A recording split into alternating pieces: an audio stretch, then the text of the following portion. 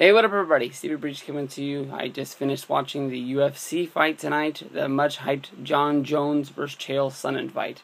Most people that follow this channel know that I'm a big professional wrestling fan, WWE, TNA, so on and so on.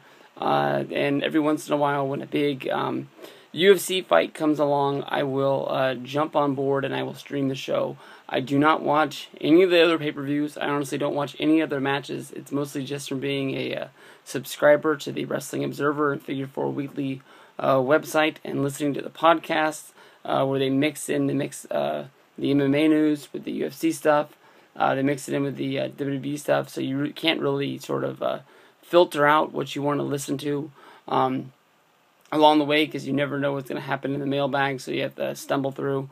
Chael Sonnen is a fighter that has caught my attention. I much like him for his trash talking, so on and so forth.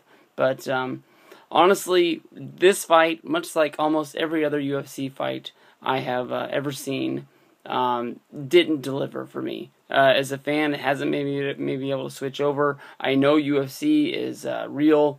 Fighting like you would find out in the street, I guess you could say, and WWE is scripted, where the guys know what each other's going to do, even though I think you can get hurt just as bad as you could in UFC from doing and taking certain spots.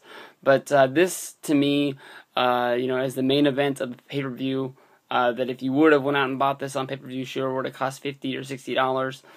Just a couple weeks ago, I bought WrestleMania for $70 in high definition on TV, and I thought that was a damn good show. Even though a lot of people think it didn't deliver for the big scope of WWE, I think that it is. I think that I got my money's worth for $70. I think that, we had some friends over here. Everybody packed in. Everybody watched the show. Rock versus Cena.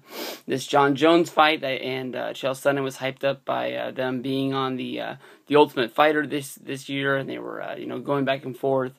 But this honestly came down to a match that was 4 minutes of just sort of holding each other up the whole time, sort of scrapping around. Once they got onto the floor, Jon Jones was finally able to get Chael Sonnen up against the cage, lowering the boom of elbows on him before the ref jumped in. I thought he was going to make it into the end of the round and be able to get the fight back up, but Chael wasn't able to do it. I know that after Chael lost his last fight, people thought that it might be his last one, so maybe this will be his last one. I know that he is a professional wrestling fan, that it was friends with a few wrestlers like CM Punk, and there is a heavily thought rumor that if he was to make the switch over to WWE, it wouldn't take him a long time to catch on, and he would be able to keep up his end of the bargain with his promos, and hopefully he could have a big enough name that he could help out WWE. Basically, I don't know. I just UFC hasn't really captured me as a fan yet. I think if I was had friends around here that were gonna watch the fight, I would go and hang out with them. But as somebody that's gonna sit down and pay, for a whole pay-per-view, I just don't think I'm gonna do it. I would do it for WWE. I would do it for TNA. I think that they'd be able to deliver for a 3-hour show. But UFC just doesn't get me. If it's gonna be, the main event that you really, really care about is just two dudes flopping around like a fish, rolling around on the floor, and then out of the middle of nowhere, the ref stops the fight for what looks like no big deal. I think I don't think Chael was defenseless. I don't think he was to be knocked stupid, and it just makes no sense to me. Until next time, peace out.